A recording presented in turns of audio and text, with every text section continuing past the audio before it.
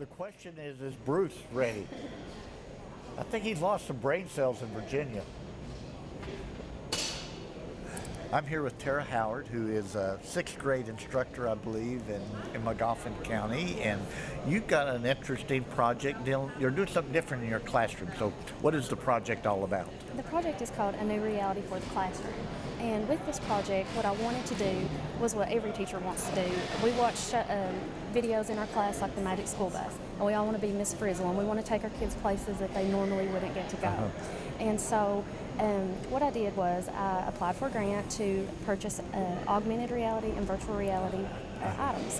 And so those items will allow the students to see maybe some complex or abstract ideas in a different way.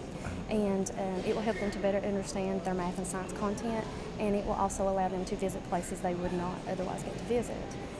And so far I have already seen an increased engagement. I'm looking for increased engagement and achievement, and I've already seen increased engagement. Okay, so we know you applied for the grant. You've had other grants before. We've interviewed you in the past, and so then you ordered. What did you purchase with your $1,000? With my $1,000, I purchased VR headsets.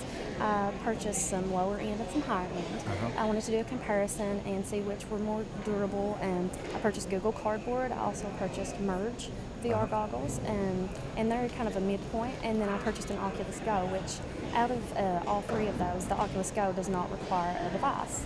And so I purchased that, and it is a little more high end. And the others, the students will be able to bring their devices to school and insert those. I've noticed that the Merge goggles are actually more durable. They're soft, and they were around $30, so it was a good price point. Okay.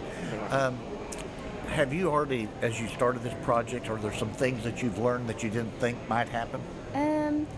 Not as of yet, but I've just had most of the items for a week or a little over a week, so we're still getting familiar with those items. Are the students excited about this project? Oh, they're very excited.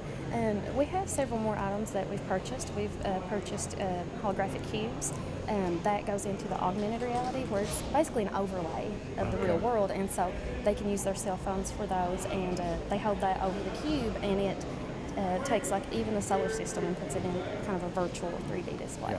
So what are the value of these learning innovation grants like that? Because would you have normally been able to do this? Oh, no, absolutely not. I would not be able to do all the things that I've been able to do this year and in the past. The students really, they get to have technology in their hands, coding technology. Some of the stuff I purchased goes with coding as well, and they really get a different kind of education using the same standards, and so I feel like those students will be more well-rounded and prepared for the future, 21st century learning. Okay. Well, Tara, thank you so much for talking about the program. I appreciate all you do in the classroom. Thank you so much. Good job.